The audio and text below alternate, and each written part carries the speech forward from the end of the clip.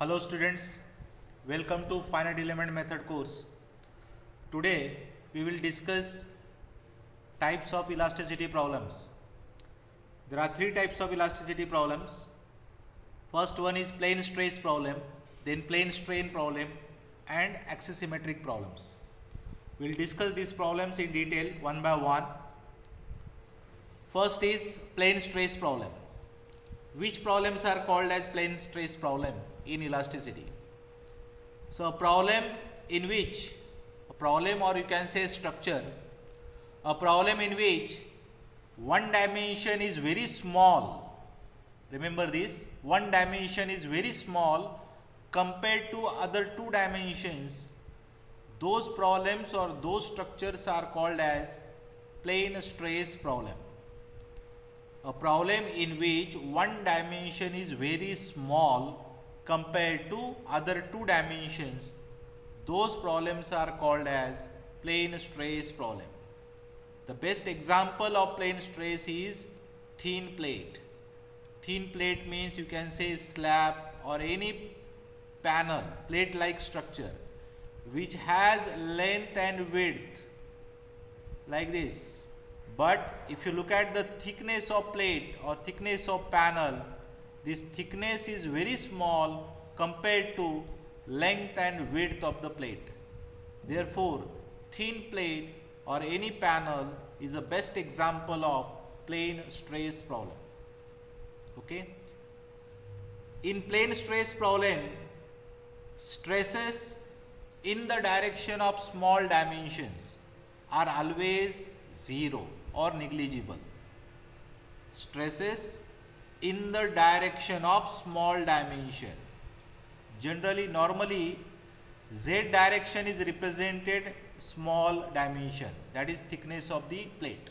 If you look at this, if you take into consideration this thin plate, this is length A, right? This is A and this is B, width, and thickness, that is T or H, any notation you can use, it is in the Z direction. So the direction in which the dimension is very small, in that direction stresses are always zero. So if Z direction represent the small dimension, then sigma Z, tau xz and tau yz are equal to 0. Please remember, since I have shown here Z direction in the thickness direction, that's why these stresses which has a Z coordinate, those are become 0.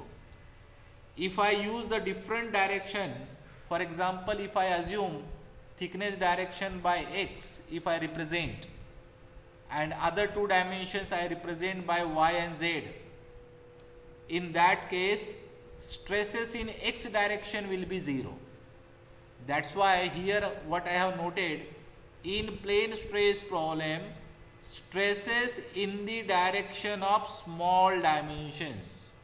So that direction may be any direction, but generally that direction is taken as a z direction. That's why here sigma z, tau xz, tau yz are equal to 0. Those are in z direction. Okay, that is the second point related to the plane stress problem, that is stresses in z direction are equal to 0. Third point is, if tau xz and tau yz are equal to 0, then ultimately gamma xz and gamma yz are equal to 0, because gamma is equal to 1 upon g into tau. This is the stress strain relation for shear strain and shear stress, one dimensional Hooke's law. So if tau is equal to 0, your gamma will be equal to 0. So if shear stresses are 0, then shear strains are equal to 0. But if sigma z equal to 0, though the sigma z equal to 0, but epsilon z is not equal to 0 in plane stress problem. The value of epsilon z is equal to minus mu upon 1 minus mu in bracket epsilon x plus epsilon y. This is the value of epsilon z in terms of epsilon x and epsilon y. Therefore, please remember though sigma z equal to 0, but epsilon z is not equal to 0. So these are the 4 points you have to remember while writing the information or note on plane stress problem. What are those 4 points? First is, what is definition of plane stress? A problem in which one dimension is very small compared to other 2 dimensions are called as plane stress problem. The best example of plane stress is thin plate, where thickness is very small compared to the length and width. Second point, in plane stress problem, stresses in the direction of small dimension, which is normally taken as a z direction. So stresses in z direction are 0. So sigma z, tau xz, tau yz are equal to 0. If tau xz and tau yz are equal to 0, therefore shear strain gamma xz, gamma yz are also equal to 0. But though sigma z equal to 0, but epsilon z is not equal to 0 in plane stress, its value is this. The last point about the plane stress problem is, what is Hooke's law for the plane stress problem? So this is the Hooke's law for plane stress problem. You will find this Hooke's law in any book. Sigma x, sigma y, tau xy, only these 3 stress component will present, because there is no tau xz, there is no tau yz, there is no sigma z. Out of 6 stress components, 3 stress components are 0. So using generalized Hooke's law and putting these stresses are equal to 0, we will get this value of stresses. So which are written in matrix form here. Okay. So this is first elasticity problem, that is plane stress problem. Now second is plane strain problem. So the definition of plane strain is exactly opposite to the plane stress. A problem in which, or a structure in which, one dimension is very large. In plane stress it was very small, in plane strain it is very large. A problem in which one dimension is very large compared to other 2 dimensions are called as plane strain problem. This is plane strain, not plane stress. Plane strain problem. Okay. A problem in which one dimension is very large compared to other 2 dimensions are called as plane strain problems. Example, retaining wall, deck slab of the bridge, you can say cylinders, towers, chimney. There are many examples where one dimension is very large compared to other 2 dimensions. For example, here if you look at the 2 figures, one is retaining wall. So compared to height of retaining wall and width of retaining wall, if you look at the length of retaining wall, it is infinitely long compared to its height and width. So it comes under plane strain problem. Similarly, if you look at this infinite plate, for example, deck slab of the bridge. So this is walking width, you can say this is width of the deck slab, right? This is thickness of deck slab, but length of the deck slab is infinitely long compared to this width and thickness. So this deck slab of bridge, if you look at the chimney or tower, which has a very long height compared to the diameter of base or diameter of the chimneys or cylinder. So these are all examples of plane strain. This is first point, that is definition, then example, then like plane stress problem. In plane strain problems, strains in the direction of large dimension are 0. So here the long dimension is represented as a z, right? It means strains in z direction are equal to 0. Which strains are there in z direction? Epsilon z, gamma xz, gamma yz. So these strains are equal to 0 in plane strain problem. If gamma xz, gamma yz are equal to 0, then tau xz and tau yz are also equal to 0, similar to plane stress. But again in plane strain also, though epsilon z equal to 0, but sigma z is not equal to 0. So sigma z is equal to mu into sigma x plus sigma y. So similar 4 points here to discuss in plane strain. First is about the definition. A problem in which one dimension is very large compared to other two dimensions are called as plane strain problem. Example, retaining wall or bridge deck slab. In plane strain problems, strains in the direction of large dimension, which is normally z direction. So strains in z direction are equal to 0. That is epsilon z equal to gamma xz equal to gamma yz equal to 0. If gamma xz and gamma yz are 0, then tau xz and tau yz are equal to 0. But those epsilon z equal to 0, but sigma z is not equal to 0. Sigma z is equal to mu into sigma x plus sigma y. And this is the two-dimensional Hooke's law for plane strain problem. This is plane strain, not plane stress. Plane strain problem. Okay. So this is the Hooke's law, which is also available in the many books. You can refer that. The third and last problem in elasticity is axisymmetric problem.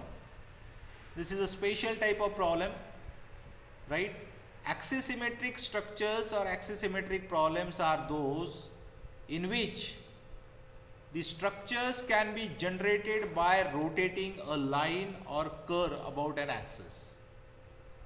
A structure which can be generated by rotating a line or curve about an axis is called as axisymmetric structure. For example, cylinder. If you look at the cylinder, if cylinder is like this, right, this is cylinder. Now if you want to form this cylinder which is symmetric about this vertical axis, right, it is called as axis of symmetry. So if you select one rectangular curve or plane, and if you rotate this by 360 degree, then you will get a cylinder.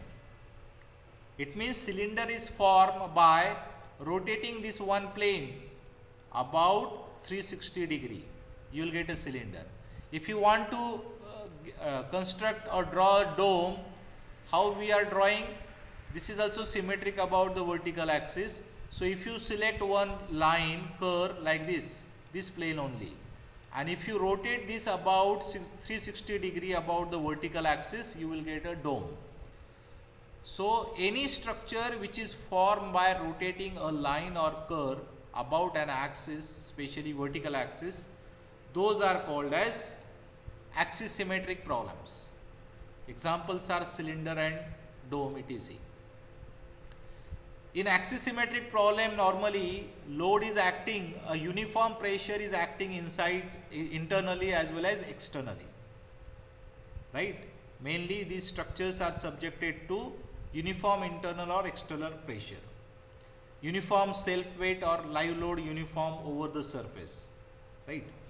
The advantages of axisymmetric problems is, since those are symmetric, those axisymmetric problems are simple for the analysis. So the advantage of symmetry may be made use to simplify the analysis, right? So because of symmetry we can solve the half of the structure only. No need to solve the complete structure. We can use the symmetry, we can solve the half of the structure, and we can assume that the analysis of the whole structure. The one more point to be remembered in axisymmetric problem, that cylindrical coordinates are used for the formulation of axisymmetric problems. Cylindrical coordinate, that is r and theta. Next point is, because of symmetry, the stress components are independent of angular coordinate, that is theta coordinate. Since axisymmetric structures are symmetric about the vertical axis, the many stress component of axisymmetric problems are independent of theta coordinate, that is angular coordinate. Therefore, whatever derivatives with respect to theta are coming in the axisymmetric formulations, those are vanish and treated as a zero. So in axisymmetric problems, gamma r theta, gamma theta z, tau r theta and tau theta z, these strain and stress quantities are considered as zero. There is no stresses in the theta direction. Therefore, in axisymmetric problems, there are only 4 non-zero strains components are present. Only 4 non-zero strain components. Those are epsilon r, that is strain in radial direction, epsilon theta, strain in angular direction, then epsilon z, that is strain in thickness direction, and gamma rz, that is shear strain. Epsilon r equal to du by dr, epsilon theta equal to u upon r, epsilon z equal to dw by dz. All these strain displacement relations are available in the theory of elasticity books. Similarly, Hooke's law for axisymmetric problem is given like this. Okay, sigma r, sigma z, sigma theta, and tau rz. There are 4 stress components: stress in radial direction, stress in z direction, stress in angular direction, and tau shear stress. First 3 are normal stresses, then shear stress, which are related with the strain component epsilon r, epsilon z, epsilon theta, and gamma rz.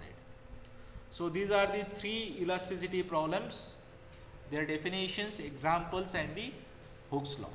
I hope all of you understand what are the different types of elasticity problems. In the next class, we'll see the next topic of finite element method. Thank you very much.